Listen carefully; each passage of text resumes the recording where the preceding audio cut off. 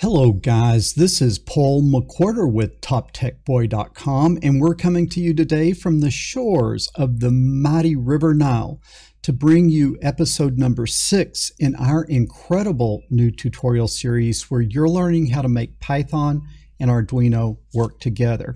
What I'm going to need you to do is pour yourself a nice tall glass of ice cold coffee.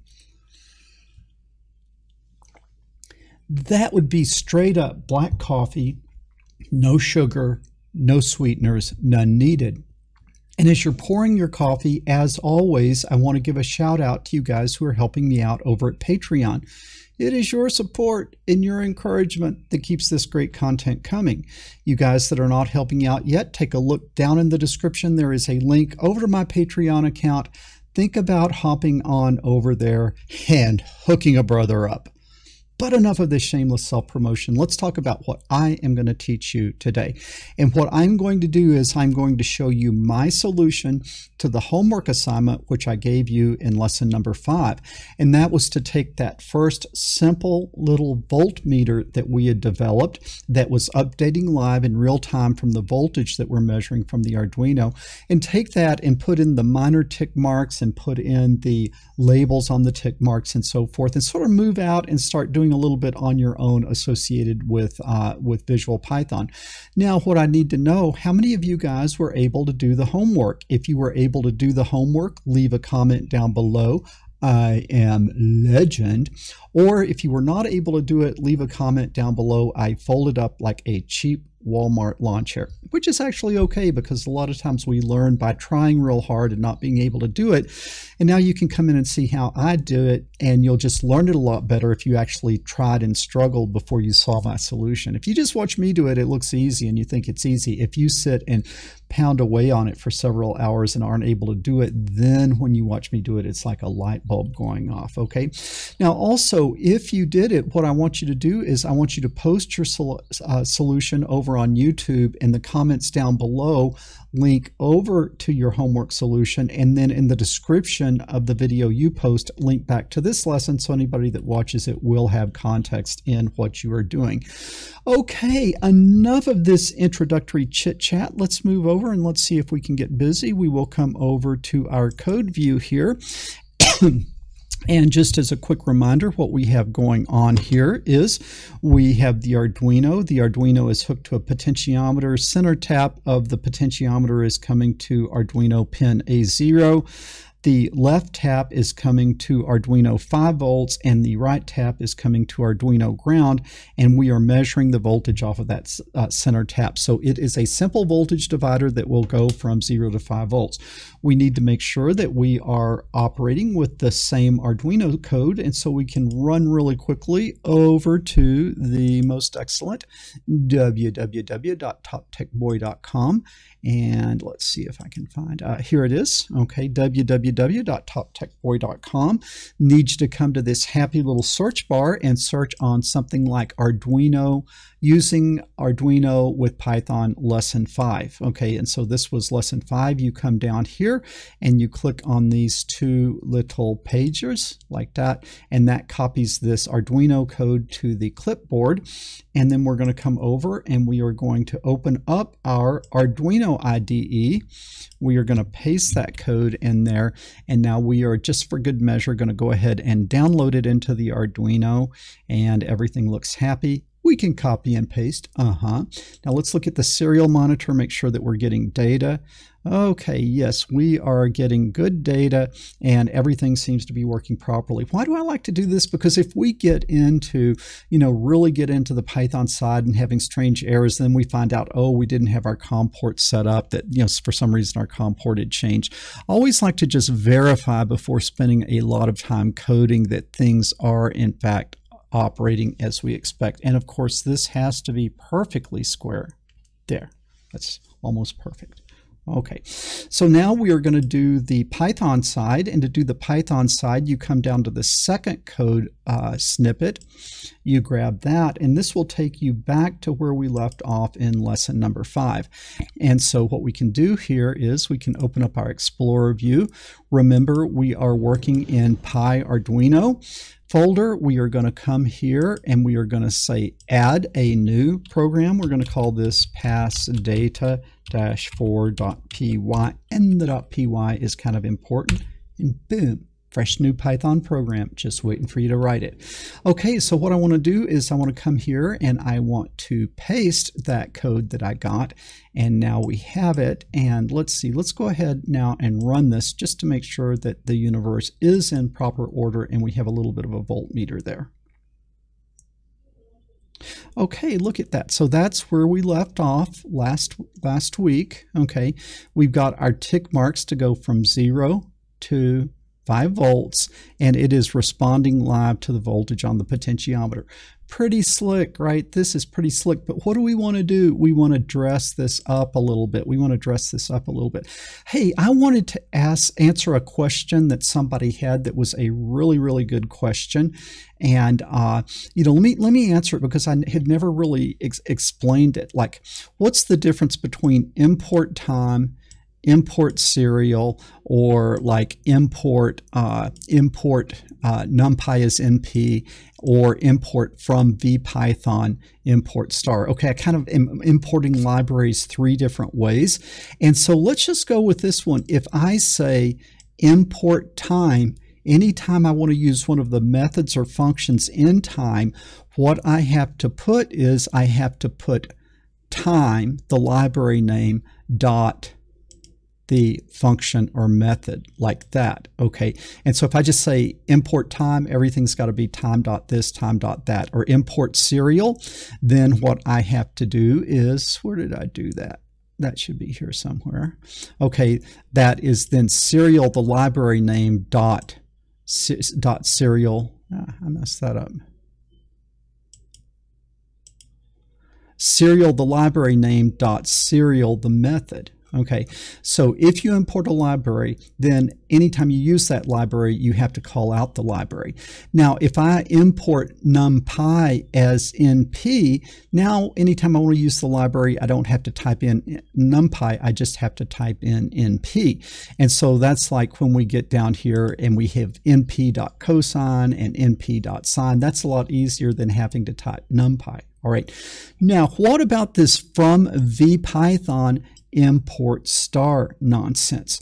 Well, what that means is that I'm importing everything out of vPython, and I don't want to, every time I use the library, have to say vPython this or vPython that.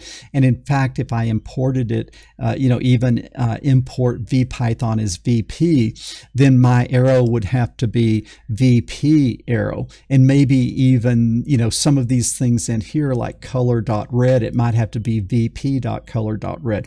And when you're doing a vPython program and almost everything is vPython, you don't want to just have to keep putting VP, VP, VP, or vPython, vPython, vPython. So why don't we import everything this way? The reason we don't import everything this way is, what if vPython and NumPy had a method with the same name? Then you would just have catastrophe. You wouldn't know which one to use, or you wouldn't be sure which one it would be used, or you were thinking you're doing a NumPy function where you're really doing a vPython function. So really, this is kind of dangerous to do, but for vPython, and that's the only one we're doing, I think that is the best way to do it. Okay, that was a great question. I hope that answered it. But I have digressed in a most majorly fashion. All right, what do we want to do first? I think the first thing that I want to do is, I want to put in those minor tick marks. Okay, so we're going to come down here. And this, let's see, where did we put in the major tick marks? Okay, here they are. So I go in theta, I go from 5 pi over 6, okay, that's, the 0 to pi over 6, and I make 6 steps. Now, why do I make 6 steps? Because I go 0, 1, 2, 3, 4, 5. 0 to 5 is 6. Now, to do the minor tick marks, you could imagine it is almost exactly the same as that. So let's just copy that, okay, and then let's paste it.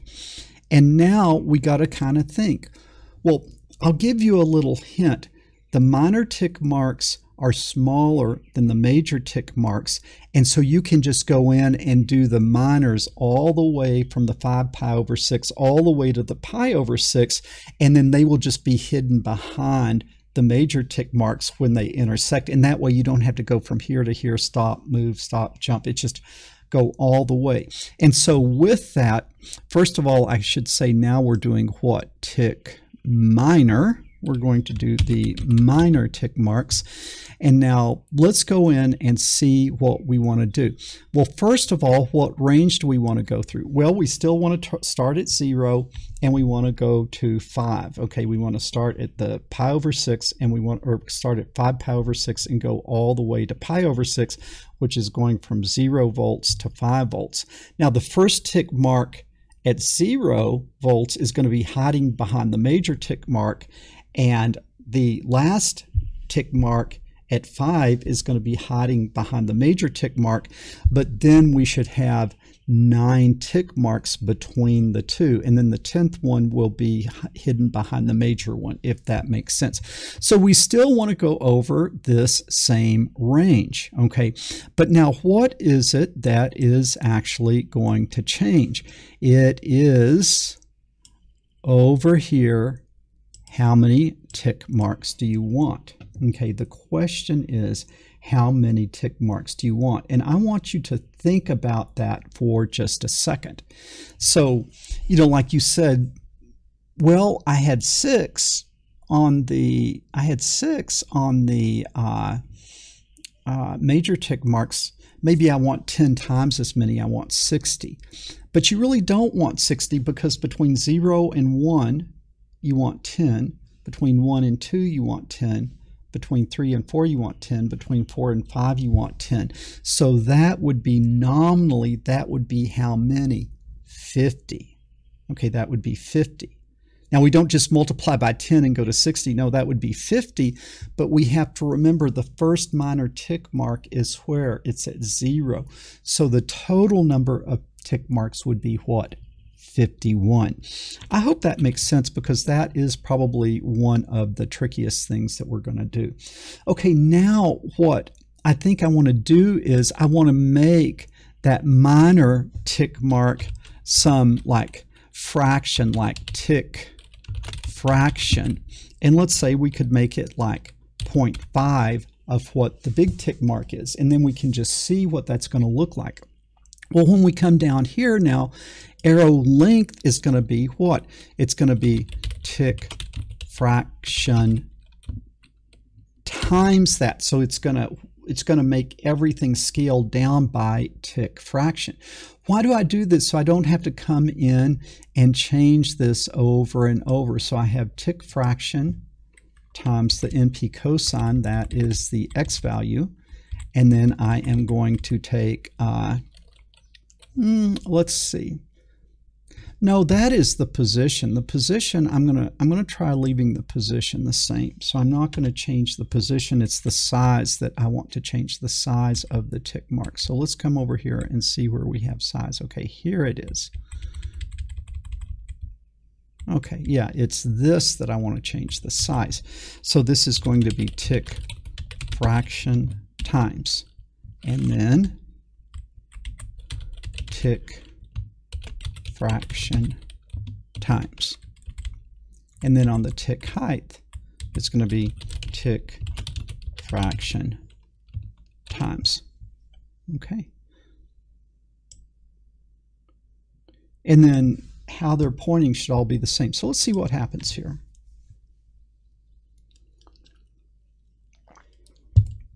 Boom! Look at that.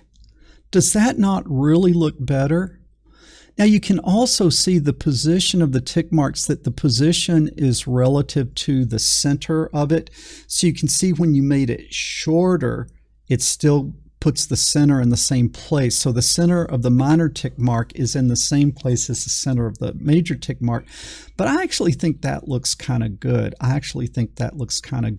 We could move the position down a little bit if we wanted the bottoms to align, but I actually think this looks pretty good. Now the real question is, did we get the right number of tick marks? Let's see. So this would be 0, 1, 2, 3, 4, 5, 6, 7, 8, 9, 10. Yeah, so you see those really are 1/10 of a volt, and so I think that looks really good. Now what do we want to do? We want to go in and put the numbers on. So this would be like 0, 1, 2, 3, 4, 5. And so how would we do that? Well, we would do that with our old friend, the label. Okay, we would do that with the old friend, our label command. And so what I'm thinking is, where would be the best place to put that? Let's see.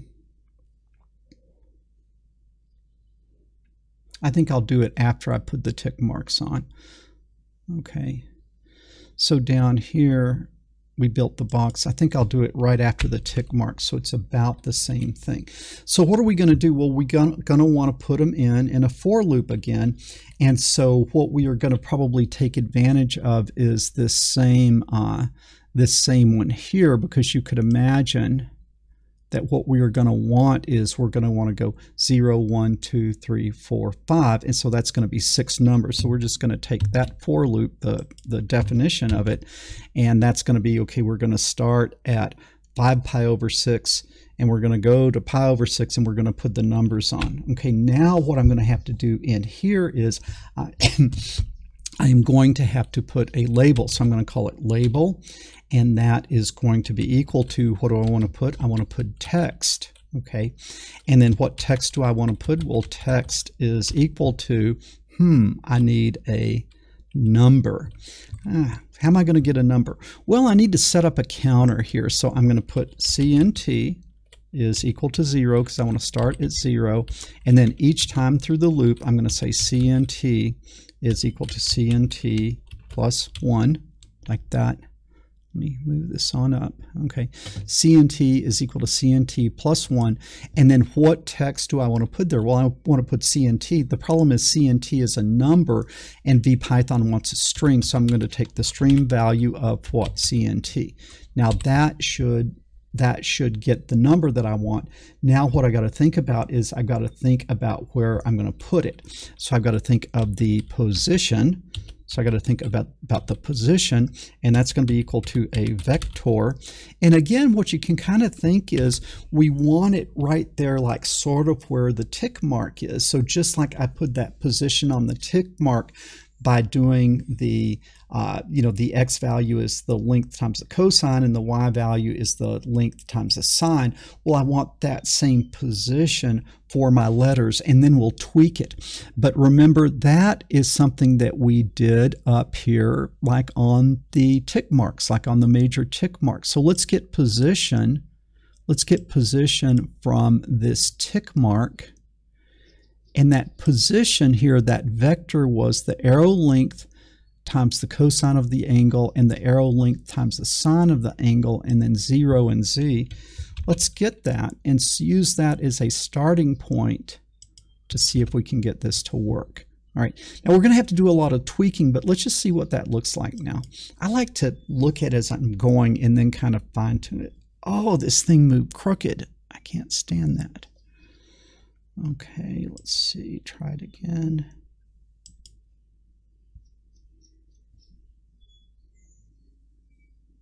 Oh, we have a few issues here. First of all, it is huge. The first problem is it is huge. Doing a little Windows management here. So the first thing that we need to do is we need to deal with the size, probably. Okay, we need to deal with the size. And so the way I'm going to deal with that is I'm going to come in here, and remember, we are on the text statement here.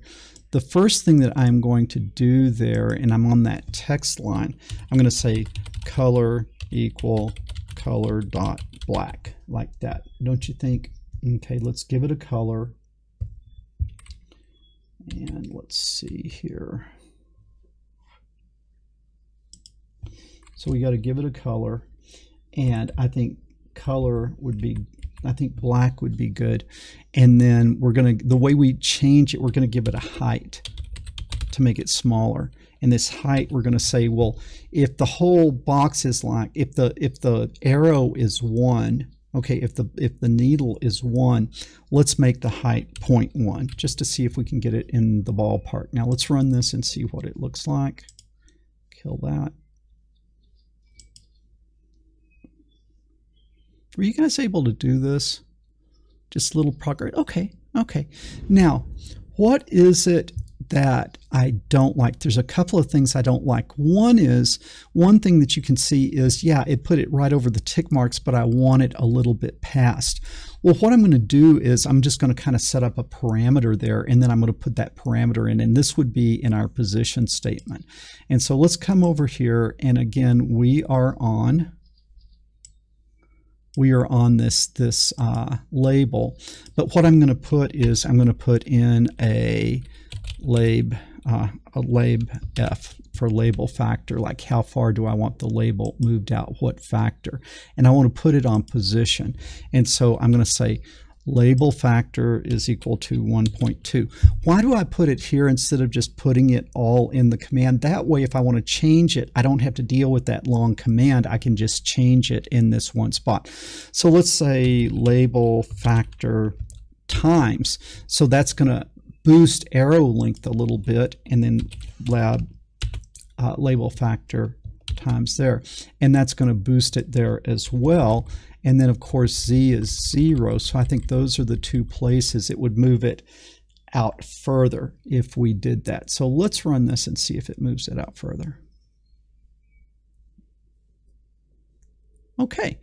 Yeah, it did a little bit too far in my mind. And so what I think I am going to do there is I am going to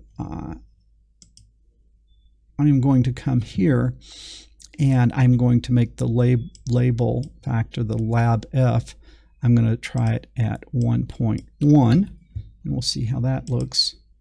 See if that looks any better.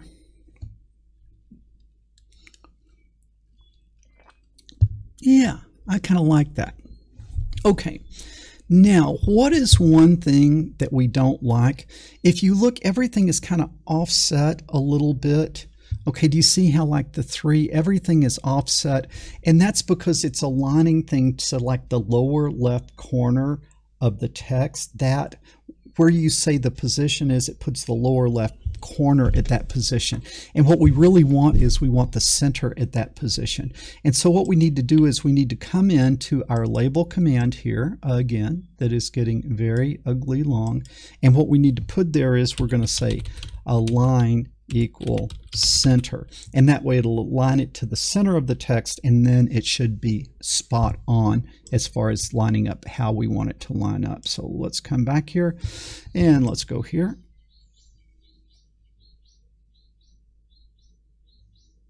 Whoa, we sure messed something up there. What did I do?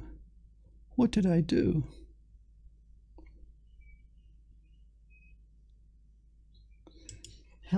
Okay, I know what I did. I have an error. So let's come back to our label command. And when I said center, I forgot that center is a string. So I have to put the quote around it. Now that should do it. So let's run that.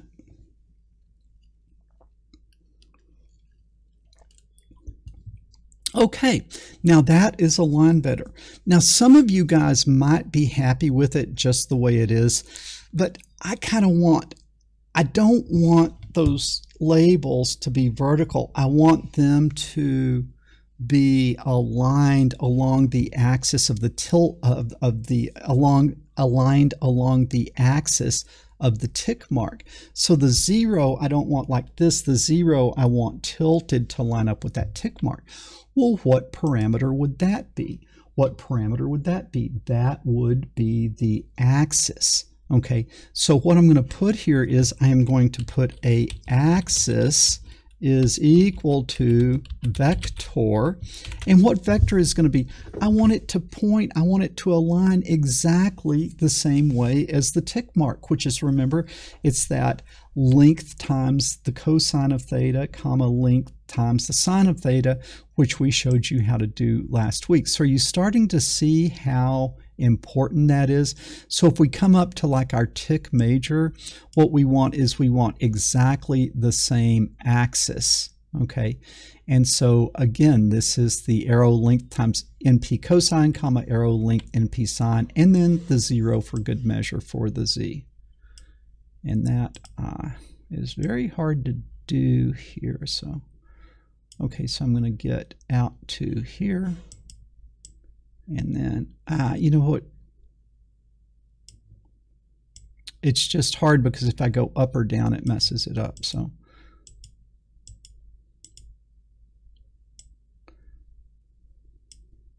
I've got to copy carefully. Okay, there it is. Control C, and then I'll put it down here again back to my label, my lab, and we'll put it there. Okay, and now that I think should tilt those numbers. Now it might do something unexpected, but let's just see what happens if we just do it. You know, it might align them along an axis that we weren't expecting, but then we can deal with that. Yes, indeed it did. Yes, indeed it did. And so what do we want to do there? Well, what we want to do is we can see that we are off by what?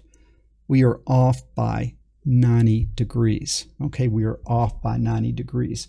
And so what I think that I need to do is I think that I want to rotate them in the negative 90 degrees. I want to rotate them negative 90 degrees, which would be minus pi over 2.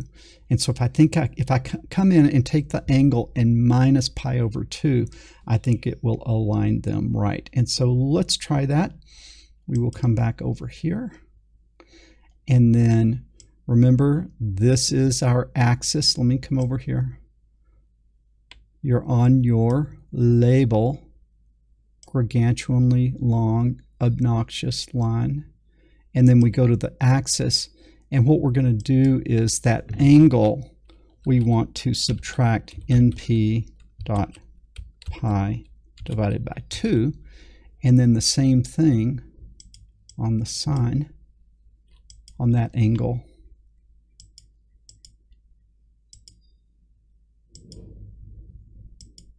We want to subtract np dot pi over 2, like that.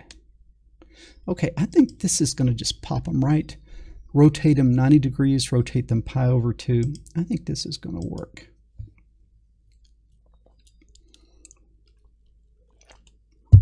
Yeah, look at that. Boom.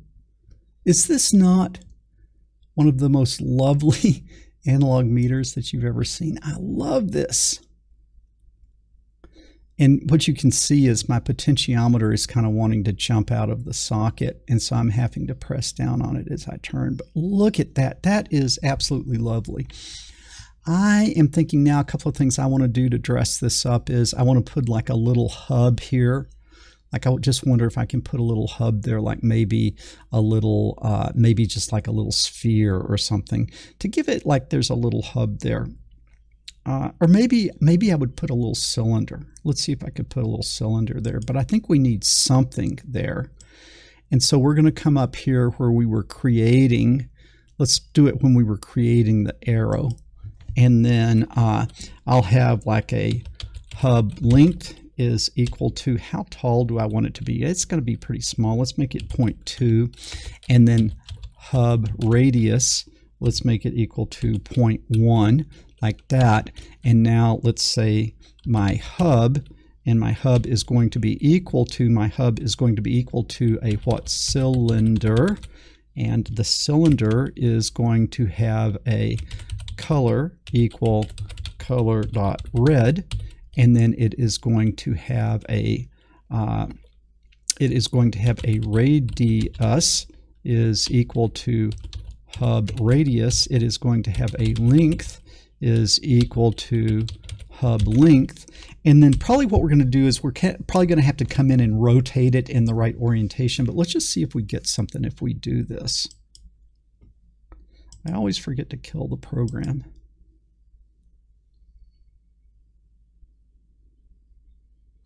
Okay, so there it is.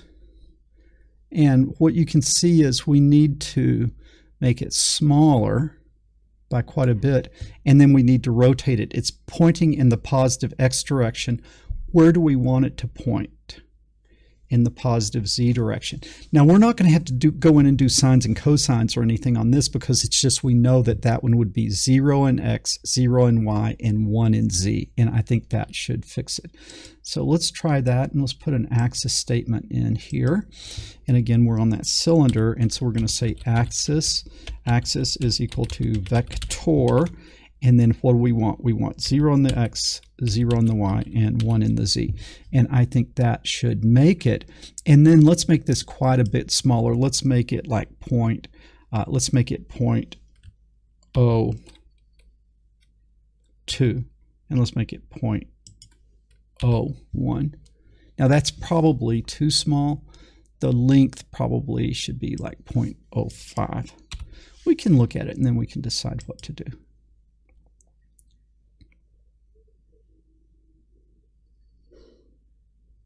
Now it's like you can't hardly see it. Okay, it's there.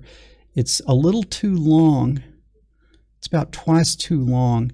And what we need to do, it's about twice too long. About twice too long, and then we need to make it bigger. Maybe twice as big and half as long is what I would think. So twice as big, half as long would be 0.02. And 0.02, yeah, that's interesting. We ended up at 0.02. Let's see what that looks like. Okay, I think that's perfect. You see how it just makes it look like a little bit of a pivot point there?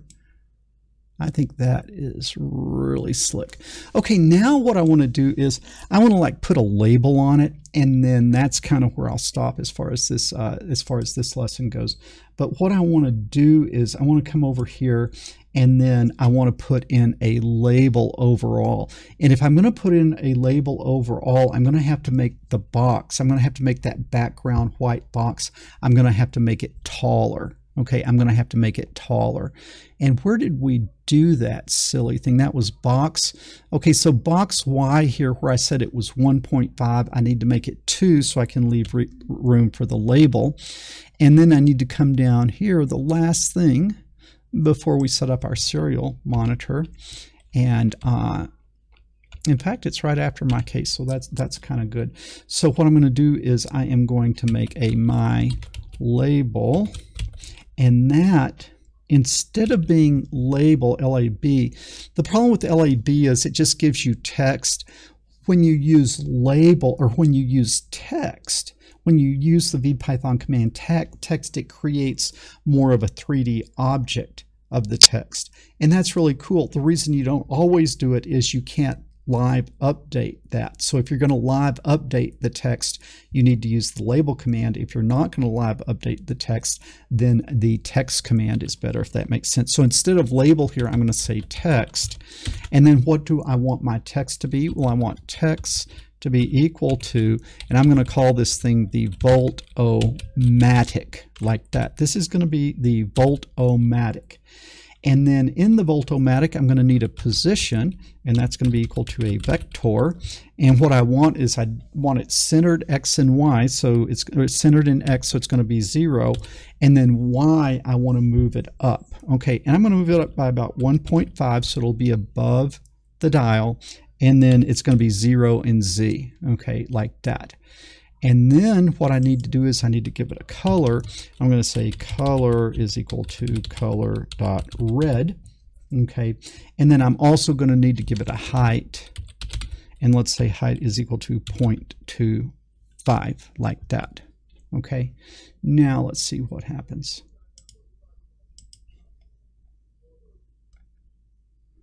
Okay. Voltomatic. Hey, that looks pretty good. What do we not like? It's lining it with the lower left again. I want to line it to the center. So what would you think that I needed to do there? Somebody tell me what you think I need to do with my label command there. I need to come out here and I need to put a what? A line equal, in quotes, center, like that. Okay, I think this is going to be super cool.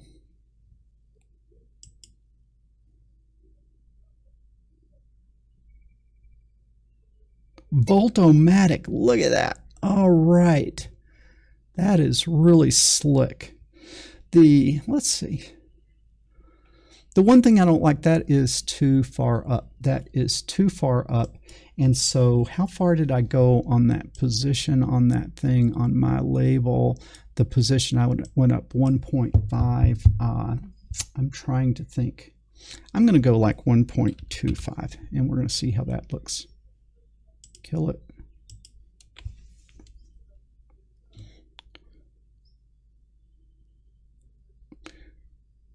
Okay, and now you can see the overall Voltomatic is a little bit too tall.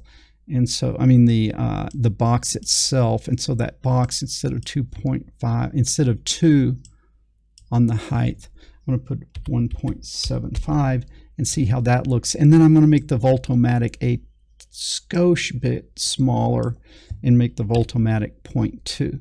And now we're going to quit fooling around with this and trying to get it absolutely perfect.